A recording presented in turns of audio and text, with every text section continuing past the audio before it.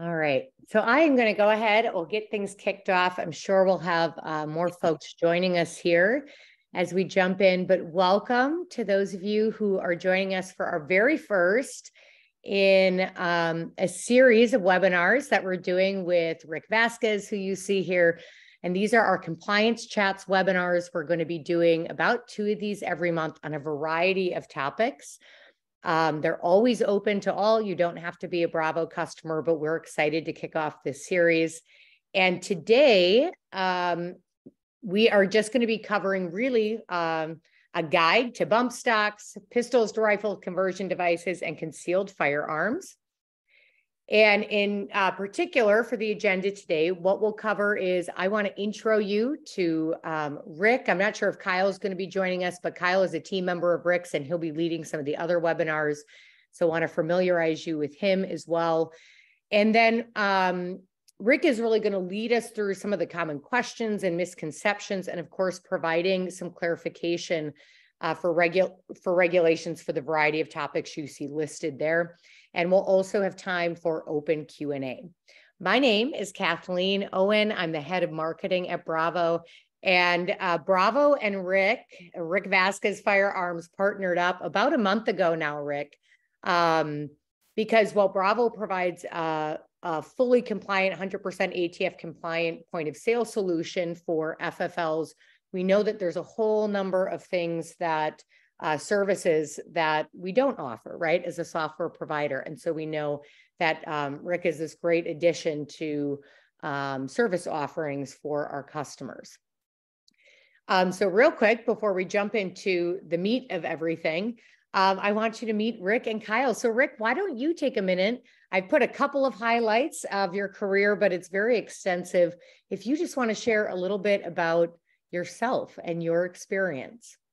I will, and I don't want to go too much into this because we want to get to the meat and potatoes. Yep. But I'm very happy to be joining Romro. It's kind of funny the way we met and joined up is on an email, them offering me services and I offered them services in response, and we talked right away and realized there was a great partnership there. I have an extensive amount of experience in the firearms field, but what I really want to center on is what we're going to be doing now. We're going to be doing a lot of compliance work to ensure that you never lose your license. That's what our goal is. We want to ensure that we properly give you the right regulations, the right statutes, and things of that nature. I can talk to you about what I did in the Marine Corps and was on embassy duty, diplomatic security, and worked for ATF, was in charge of the Firearms Technology Branch, Firearms Trafficking Branch, and traveled the world, had a phenomenal life so far.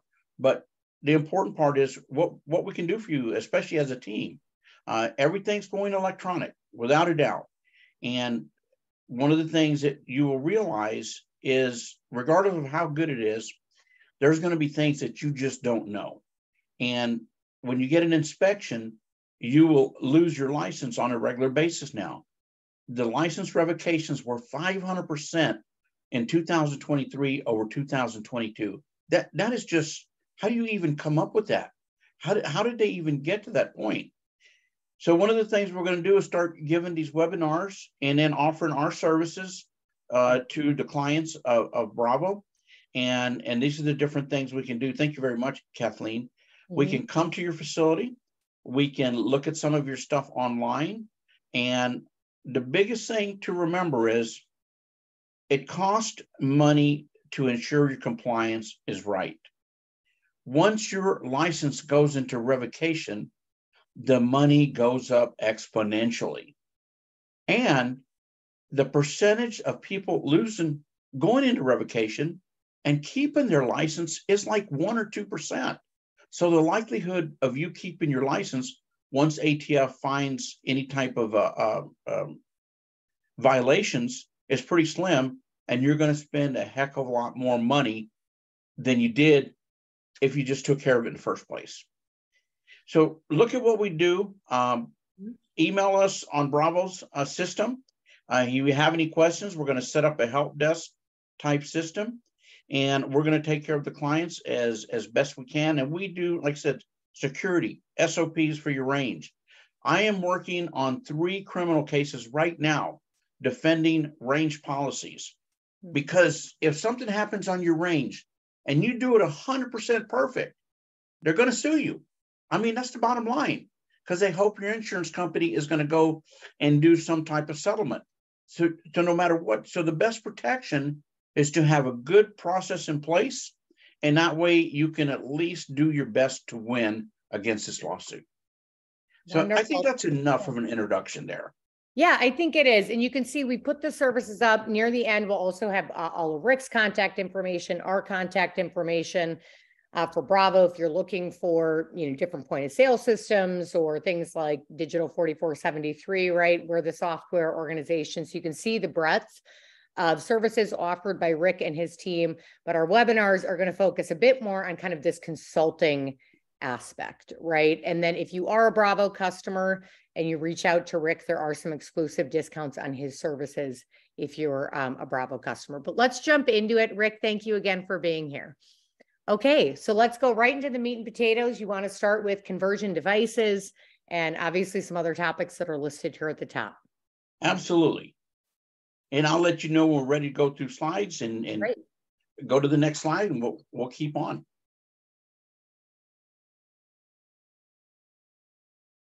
Can you see this side on here with the conversion devices and the machine guns, disguised firearms? Oh, it's beautiful. You guys did a great job. Did you want to talk through this? Some of the... Well, that's a good point. I'm used to just jumping from one into the other. We're going to talk about conversion device, machine guns, and disguised firearms. And a conversion device pertains to something that can convert a semi-automatic firearm into a machine gun. And I'm going to give you such a bizarre example, you're not going to even believe it. An SKS, and most of you guys are familiar with firearms, it's, the semi-automatic predecessor to the AK. It is very simple to convert. I'm not going to tell you how. But what a gentleman did was he drilled a couple of holes in the bottom of his trigger guard, and he put a paper clip, a heavy paper clip, inside those 2 holes. And it allowed the sear bar and the sear to stay engaged. So as long as you pulled the trigger, it would fire. So was that paperclip a conversion device? At the time it was used, yes. If I have paper clips in my drawer, they're not conversion devices. So that's one of the things we want to make sure, because these things are being sold on the internet and people are getting prosecuted on a daily basis. And so we want to ensure that you know what they are and you're not purchasing them, because they are considered, just if you had a Thompson or M60 machine gun, that conversion device is the same definition and holds the same 10-year penalty plus a felony if convicted. And disguised firearms? Go ahead. Do you find that are those generally for people who are coming to you, are those some of the common questions, is what is considered a conversion device and what isn't? What do I need to be wary of? Are there some kind of tips and tricks you can share with the listeners? We're going to talk about it when we get show the pictures of conversion device, but that is a very good point, because, and I'll hit on that right now. Now with the internet and sales from China and everywhere else, Russia, conversion devices for AR-15s and Glocks are prolific. I mean, you can get online right now and find one. And Customs and Border Protection and ATF are actively seeking those URLs and those websites, and they are prosecuting people for these solvent traps, which is a silencer, but those are the things that are being prosecuted right now. Solvent traps, conversion devices, they are actively prosecuting people. And everybody says, well, I'm just a gun guy. Why are they coming after me? Low-hanging fruit. Did you order a conversion device from what was that, Alibaba, whatever that Chinese website is? Well, it came to your house. It was charged to your credit card. You received it. You put it in your gun. How easy is that to prosecute? So they have you for mail fraud. That's automatic. Mail fraud, that's a felony. They have you for purchasing a conversion device, installing it in your firearm. When you go to a jury, it's cut and dry. And they're generally, people are going to plead guilty to a felony. So they'll get less than a year time or no time.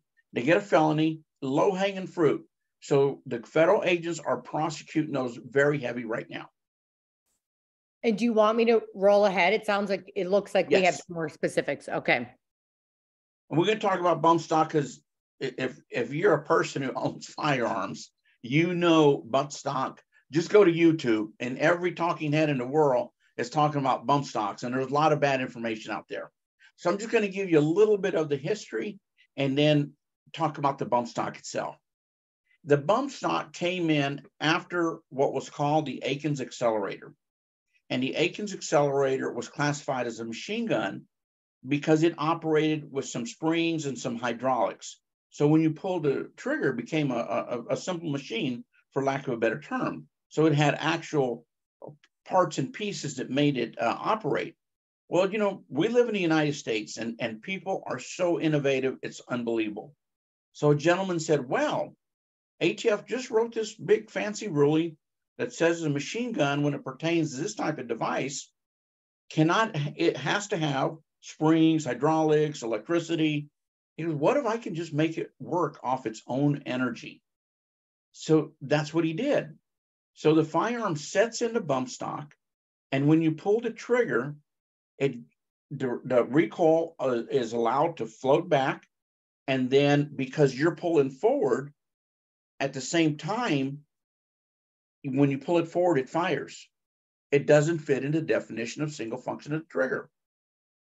So this classification that we made on this bump stock, that it was not a machine gun, went all the way to Congress. It went all the way to Senator Feinstein's office, because ATF knew that this was going to be controversial. So we did it right. I mean, we checked every single dot. Everybody agreed with our opinion, but they wanted to make sure, the headquarters want to make sure that no one's going to get in trouble.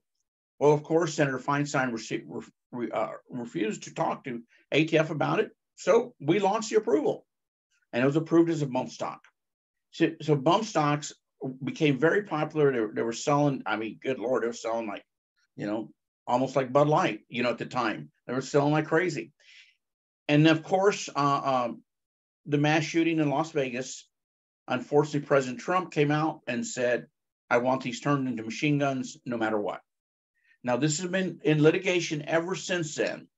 And it's at the point, there's a possibility that it's going to be heard by the Supreme Court, because I believe it was the Fifth Circuit overturned ATF's opinion that it was a machine gun, said it wasn't a machine gun, and now it's up to ATF now. So ATF has requested that the Supreme Court look at it.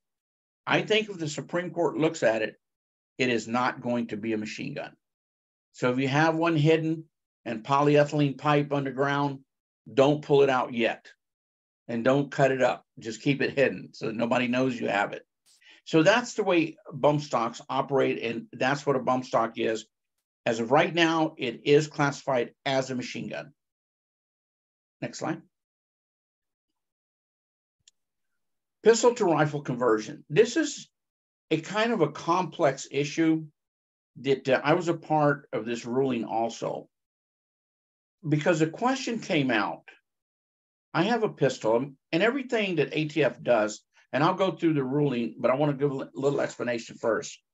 Everything that ATF does is based on the Gun Control Act and the National Firearms Act definitions and their regulations. So Title 18, Chapter 44 is a Gun Control Act. 27 CFR, Code of Federal Regulations, is the regulations that clarify. 478 being for the Gun Control Act, 479 being for the NFA, which is Title 26, which is the tax code. So these definitions are under Title 26, and remember that the original NFA is under the tax code.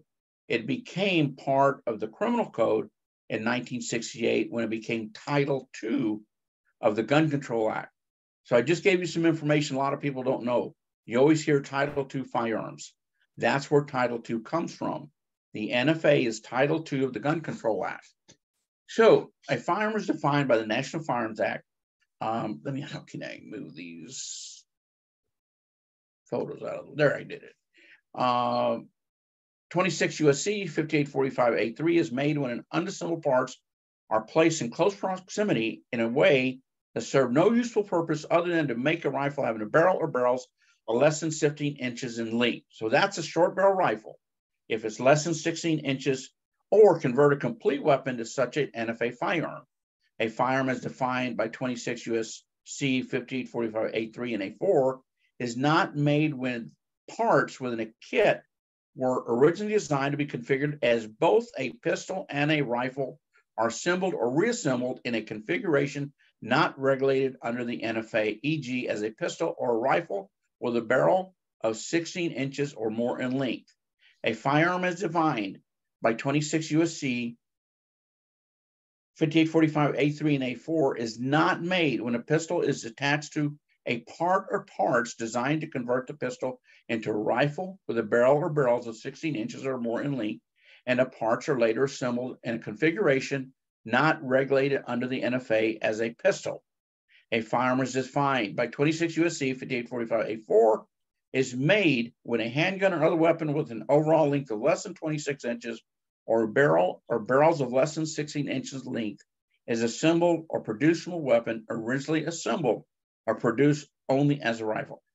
As we know, attorneys write these regulations in its rulings. So let me tell you how this came about. If I have a rifle that has a 16-inch barrel, and I cut that barrel down to 14 inches, it becomes a short barrel rifle. Now, if I take a pistol and turn it into a rifle, what happens if I take that long barrel of 16 inches and the stock off? There was people in ATF that said once they turned it into a rifle, you could never convert it back to a pistol, that it was still a short barrel rifle. So this was something I was personally involved with. So I said, well, show me in the definition a pistol made from a rifle. Show me into the Gun Control Act or the National Firearm. There's no such thing. So if you put a barrel and a stock on a pistol and you take that barrel and stock off, all you're doing is putting it back into a pistol configuration. So they were willing to prosecute people without looking at the definitions, because a person had made a rifle and then converted it back to a pistol, and they were saying, no, it is now a short barrel rifle. So we won, and we put this ruling together. So that way, if you have a Glock 19 and you put a rifle stock on it and you put an 18-inch conversion barrel on it, and it's a rifle at that time, and you take the stock off, it becomes a pistol. Now you take the barrel off, it's still a pistol.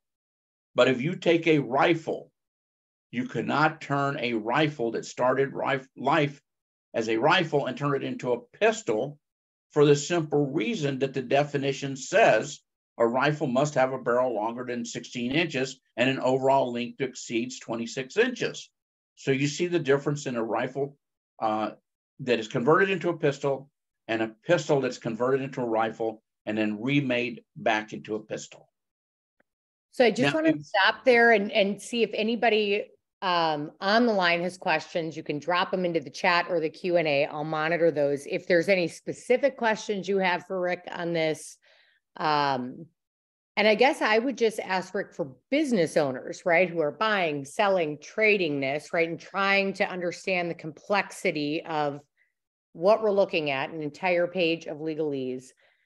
What are some of the common, I guess, issues that business owners run into that you're talking to that could be avoided by either understanding the law, or are there common misconceptions where you'd say, hey, my advice is do X, Y, Z? You right, know, to avoid issues. Kathleen, you must be a psychic, because that is exactly the point that needs to be made. Everybody sells AR-15 receivers. What do you log them out as? You log them out as a firearm or receiver. You do not log it out as a pistol or a rifle. And here's the reason why. I buy an AR-15 receiver from Kathleen, and you log it out as a rifle because I tell you that I'm going to build it into a rifle. Well, I decide once I get home that I'm going to build it into an AR-15 pistol. So the year goes by and I sell it to Joe. And Joe gets picked up for whatever reason it may be. And they do a trace of his firearm. And he's in possession of an AR-15 pistol. And the trace goes back to the person who sold it. And the A&D book in the 4473 shows it was sold as a rifle. What do you think he's getting ready to be charged with? Possession of a short barrel rifle. So when you sell receivers, regardless of what your customer says, do not log it out as a pistol or rifle. Log it out as a receiver or a firearm. All right. Any questions on that? Looks like we don't have any in the chat now, but I'll keep monitoring that. Okay. Next slide, please. All right, here we go. This is a very, very important part. Possession of device or parts that will convert a semi-automatic firearm into a machine gun is possession of a machine gun. Now, the machine gun has about 5 components. The term machine gun means any weapon which shoots, is designed to shoot. So a machine gun like an AK-47, we all know what that is. It is designed to shoot and does shoot automatically unless it's broken. And the design feature and characteristic of an AK is has a hole through the receiver and a proper location to accept an automatic sear. So that design alone, whether it's an AK receiver alone, if it has that design feature, it is a machine gun, period, or can be readily restored to shoot. And a good example of that is, let's say, and this occurs a lot, and they just prosecuted a young man in Virginia Beach about 6 months ago for this. People bring back machine guns illegally, unfortunately, coming back in the military, and then they sell these. And others will import parts kits from foreign countries and have the receiver cut in half with a clean cut so they can weld it back together in the United States. Well, unfortunately, there's just a common person who buys these. And restored to shoot means at one time, this was a machine gun. So if I had this same AK, bandsaw cut right through the center, so I had 2 perfect halves, I could very readily weld that back together and restore it into automatic configuration. So the mere possession of those 2 halves that were bandsaw cut in the middle is possession of machine guns. So we go into automatically more than one shot without manual reloading by a single function of the trigger. I've got a gun and it breaks and it starts shooting automatically. And I think it's so cool. And I'm showing all my buddies, I'm at the range, hey, look at my AR. I don't know what happened to it, but it's shooting automatically. Somebody hears it. They call the police. Police show up. It shoots automatically. And instead of taking the gun away from you, they call ATF. You're in possession of a machine gun. So simple things like that could get you in trouble. Now, would I say ATF would prosecute you? I would say 99% of the time, no, but I wouldn't trust some of these overzealous agents. The term shall also include the frame or receiver of any such weapon. Any weapon that is designed as a machine gun is a machine gun receiver all by itself. Strip the parts, throw them away, it's still a machine gun. Any part designed and intended solely and exclusively, or combination of parts designed and intended for use in converting a weapon into a machine gun. If you've been following anything on YouTube or GOA or any of these legal groups online, we all know that these 2 young men just got prosecuted for the auto key card because they drew out the lightning link and had a laser engraving of it on a piece of metal, and ATF went after them and called that a machine gun. I was not asked to opine on that case by their attorneys. I don't know the whole story, but that tells you what I said earlier, prosecuting the low-hanging fruit. Is a lightning link a machine gun? Yes, it is. Is an etching of a lightning link of a machine gun? I don't think so. But the jury believed that it was. And these 2 young men are now convicted felons and now going to jail for a long time. And then we get into any combination of parts designed and intended for use in converting a weapon into a machine gun. An AR-15 has AR-15 components from the factory. An M16 has M16 components from the factory. Those M16 components are parts for a machine gun. They're not a conversion device. But if I put an M16 hammer, trigger, disconnector, selector, and bolt into an AR-15, I don't need the automatic sear. It will, and I put it in the automatic position, that gun will fire on hammer follow through. And if you're not familiar with hammer follow through is, if you ever look at a cartridge that's been loaded into an AR-15, the firing pin always dimples the primer because the firing pin is free floating. So if you put it in the automatic position, the disconnector takes the disconnector is pushed down and taken out of play. So the hammer just rides back and forth on the bolt. So now you have a firing pin that's already touching the primer, and you have the additional weight and inertia of that hammer. It will cause it to fire. I have never seen one not fire that had these components installed in it. So can you install M16 components into an AR-15? Yes, you can. But if it shoots automatically, you're going to have a machine gun. I highly recommend never using the disconnector and never using the selector. Because if you're familiar with the way an AR-15 disconnector and selector work, the selector has a cam in the middle that pushes the longer M16 disconnector down and takes it out of play and allows the hammer to go back and forth. So these are all the different ways that you can be in possession of a machine gun. And we had talked early on about these conversion devices that are sold online. I just reviewed, for the defense, a young man in North Carolina was charged with possession of machine guns, and he had bought everything online. He had bought drop-in auto sears, which is to convert an AR-15 into an M16. He had bought Glock auto sears, which of course is convert a Glock, and he had bought lightning links. They had him so good that the first offer they made him to plead guilty was 30 years. So that's how many charges he had against him. Don't think it's innocent if I buy one of these things off the internet, because it means your freedom and your livelihood. Any questions on this?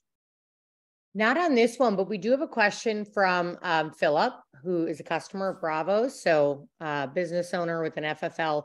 And he's asking if we can kind of take a step back. He says, so where are we now? Can we convert a rifle back into a pistol if it was originally a pistol? If it was originally a pistol and you remove the stock and barrel, well, actually, you only remove the stock, because a pistol is not designed to be fired from the shoulder. But if you leave the stock on it, and if it was converted into a rifle, it has to have at least a 16-inch barrel. Otherwise, it would have been a short barrel rifle. So if you remove the stock, then it's back into its pistol configuration. And if you remove the barrel and put the original short barrel on it, then you're right back to the original configuration of a pistol. All right, so Philip, if you want in the chat, or you can go ahead and put it back in the Q&A if you feel like that answered your question, or if you have some follow-up questions, let me know. All right, next slide, please.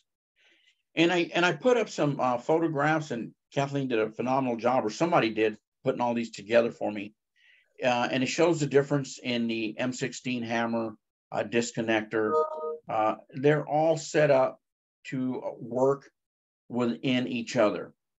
So if you put in, and you can see the M16 disconnector, how long the rear is, and you put in the M16 selector, you can see the different cuttings in it.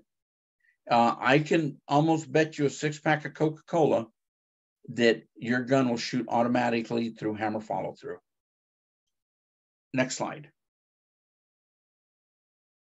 And of course, if you've never seen a drop-in auto sear, this is what it does. The long tail sticking up at the end replicates the function of the automatic sear that an M16 has. So you need all of the M16 components for this to work. But since it's designed and intended solely and exclusively for converting a semi-automatic weapon into a machine gun, it is defined as a machine gun all by itself. If somebody comes in and pawns you a gun, and later on you find out this is in there, just turn it into local law enforcement. Call local law enforcement, or I hate to say this, destroy it so nobody sees, because you never know when it's an entrapment issue. So I would definitely get a hold of local law enforcement and let them contact ATF on your behalf. And Rick, are these the kind of things that, right, someone comes across one of these issues you're bringing up, that they can pick up the phone, call you, and work with you on how to handle these very kind of unique cases? Kathleen, I don't know where you're coming from, but you are so bright.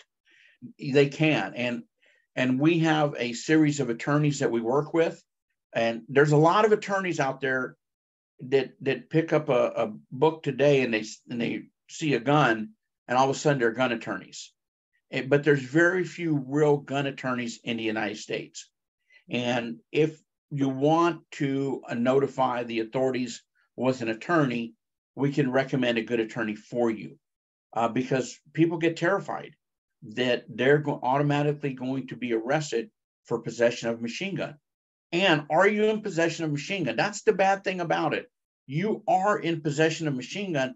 And this is one of those things where you may have to prove yourself innocent, not prove that you weren't guilty. You have to prove that you were innocent. If they came in and did an inventory and found this in your toolbox where you had indiscriminately taken out of a firearm you took in, they're going to say that you had that drop-in autoseer in your toolbox for some reason.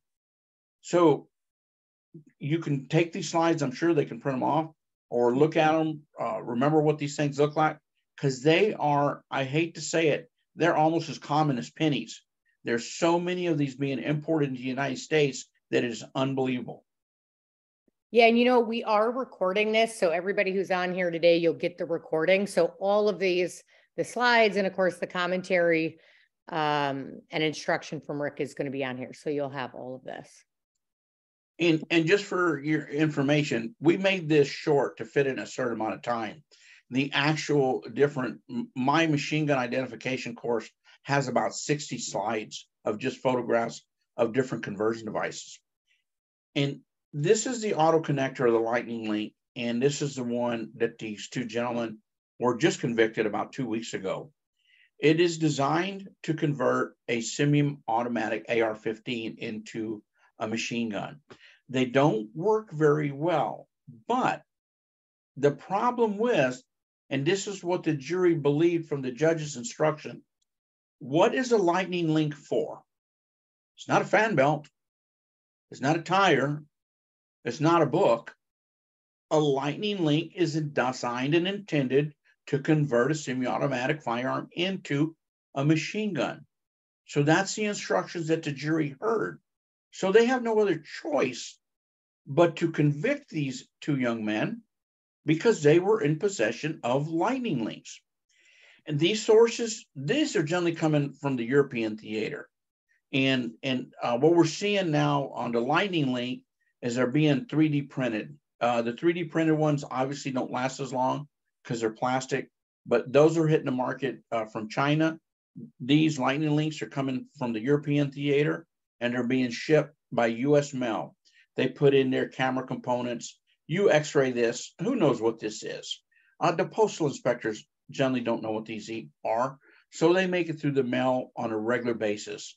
And if they walked up to my door and said, hey, you just received something from so-and-so, if you say, well, I don't know what you're talking about, but they already pulled up your credit card where you paid somebody, or your PayPal where you paid somebody, they're going to get you in possession of a machine gun.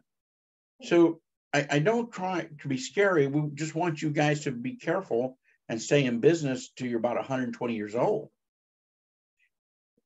Any other questions on these? Not on these ones, not right now. Okay, next slide, please.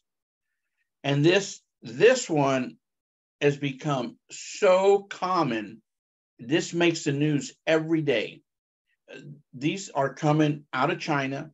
The one that's in the photo on the right-hand side, made in Austria, these were being made in Israel.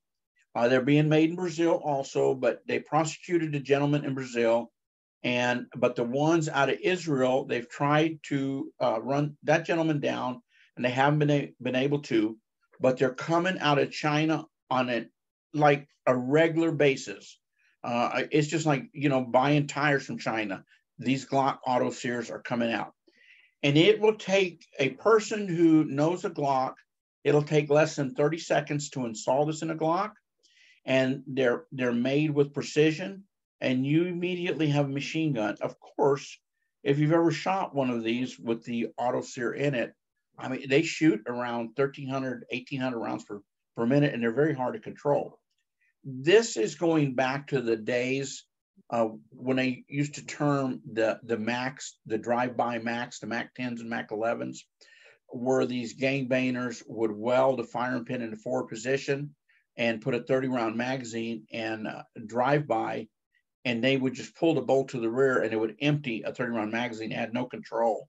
These, you can pull the trigger and control, but they're still rapid fire. And they got the term of the drive-by Mac in Los Angeles because they didn't care where the 30-round magazine went. And this is what's happening with these Glocks. And they're very, very prolific down in the Texas, Houston area, of course, LA, and all through Arizona. I haven't heard much of them up in the northeastern states. So they seem to be in areas where there's a lot of drug trafficking. Next slide, please. Disguised firearms. I put something up that would catch somebody's attention. This isn't a very common one. We actually viewed one similar to this when I was with ATF. It was brought over to us to one of the clandestine agencies and allowed us to look at it, and we actually fired it. But firearms are hidden in a variety of ways, and generally it's not your normal criminal on the street, the guy who's robbing old ladies. It's we see it they were very common with motorcycle gangs of all things. If you live on the coast, especially around Florida, they used to sell what was called a bang stick, and it had a head on it that could take a shotgun shell or a pistol shell. They're in a variety of calibers. Well, it wasn't classified as a firearm. It was classified as a tool because it had a 48-inch rod welded to it. Well, if you're a criminal and you want to make a firearm, all you do is cut off the rod. Now, they were making an NFA firearm, but that doesn't mean too much to people who are looking for something to kill somebody. And so those were very common in Florida for a while. But I think with the advent of not killing sharks and big fish underwater, you don't see those much anymore because they have no cells around them. Next slide. And this is a keychain gun. I don't want to say it's common, but it is not rare. And like I said, the disguised firearm, there's over 100 different slides of different types of disguised firearms. One thing you need to remember, these are not regulated only by the Gun Control Act. This is the important part. If somebody comes up to you and they've got a rare, unique item, and you say, man, I'm going to make some money off this. This is regulated under the NFA, and if it's not registered, it's contraband. So turn them away just in case it's a setup. Say, get out of my store. Now, if somebody walks into you with what's called a Nazi belt buckle gun, and you think it is rare and original, because there's a lot of counterfeits, that has been removed from the NFA because of collector's item. But I don't think you would know the difference between a real one and a homemade one. So regardless of what comes in, if it's a pistol and it doesn't have a pistol grip, like it's designed to be fired from the hand, and if it's not a rifle, designed to be fired from the shoulder, a shotgun, a common firearm, you can always reach out to me with photographs. I can tell you what it is. And if necessary and you want to abandon it, we can help you through that also. Next slide. We covered that presentation fairly easily. We have time, I believe, for some more questions. Yeah, we do. So if anybody has any questions, we can go back, we can revisit anything Rick's covered, or if there's just other questions that perhaps we didn't cover, because this was a brief presentation, go ahead, drop those in the chat or Q&A. In the meantime, while we're waiting for those questions to come in, I obviously put Rick's contact information up there so you can check out the website. I know in the beginning of the presentation, we laid out the breadth of services that he and his team offer.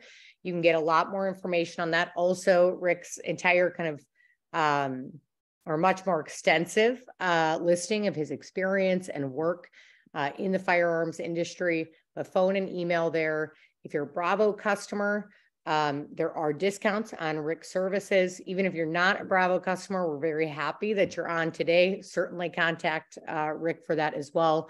And if you're interested in learning more about Bravo, our point of sale systems, and the solutions that we have for FFLs, you can email, call us. Also, of course, visit our website. So I don't see any questions that are in the chat and Q&A. I do just want to remind everyone that this is the first of many webinars in our compliance chat series that we'll have with Rick, and from time to time, other team members. So if you go to Bravo's website and you look under our resources, you'll see upcoming webinars. We already have another one scheduled for early June. Kyle, who is one of Rick's colleagues, will be on there, and we're going to be focusing on, what to do in the case of a medical emergency at a range or even at your store. So again, some common things that they deal with. Rick, thank you so much for joining us today. So much information here and really good information, but we're just so happy to be partnered with you and with your team. I thank you very much for giving me this opportunity. I look forward to developing more clientele. And right now, just to let you know, one of the things that Kyle and I are working on, we are both have probably, I would say together, 8 cases that we're working on defending people in the firearms industry against frivolous lawsuits and frivolous criminal charges. So we are here for you. Keep us in mind, look us up, and give us a call. Wonderful. Thank you so much to everybody who joined us. We'll get this recording out later this week for all of you. It'll also be posted on our website. And Rick, thanks again. We'll talk soon. All right. Have a great day, guys. All right. Bye-bye.